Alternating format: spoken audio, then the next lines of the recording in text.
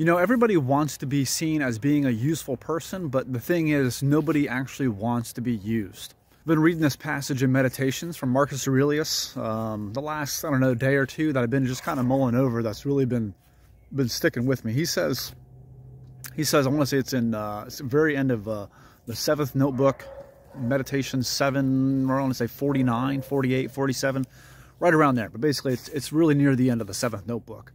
But he says, no one objects to what is useful to him. And then he says, being useful to others is natural. And at the end, he says, don't complain about what's best for you or what's most useful for you being used by other people. Let me explain those three little lines there. The first one, no one objects to what is useful to him. If I was to come up and hand you $10, $100, you know, whatever, no one's going to be like, I don't want that. I don't need that money. Just take it away from me. I mean, maybe $1 billion, $1 billion might be bad for most people, but for most people, $10, $100 isn't going to ruin our lives. But $1 billion is probably more of a burden than it is a blessing. So that's the first thing. No one objects to things that are good for them. Then the second line, he says, being useful to others is natural. You know, if you have children, you know this firsthand. When you have a child, that baby uses you every single second of the day. You are there to serve that baby. And even as our children grow up, that's what we're there for. We're there to help and to serve and to help them mature and grow and figure out their way in this world.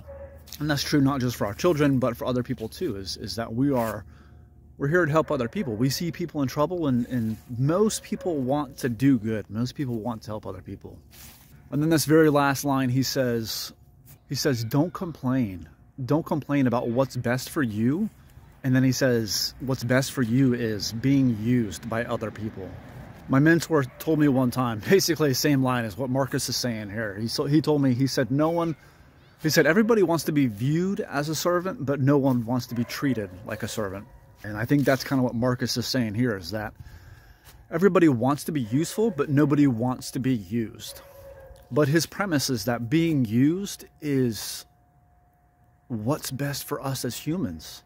You know, I've been watching that guy on YouTube, Just Nate with a K. Great videos. And he's being useful to other people. Like this is what we're actually supposed to be doing, is helping and serving and doing the right things, not trying to amass wealth or a name or anything else. You know, all these politicians and pastors and people online, social media influencers, whatever. And maybe I'm trying to be one of those, I don't know. But all these people, they think that they're being useful to other people, these politicians, but they're not leaders. They're not really doing the work that needs to be done. They're just using others for their own purposes. So I'm gonna stop rambling. I hope you guys have a thoughtful day. Be useful today. Be useful to somebody else. Hope you guys have a great day.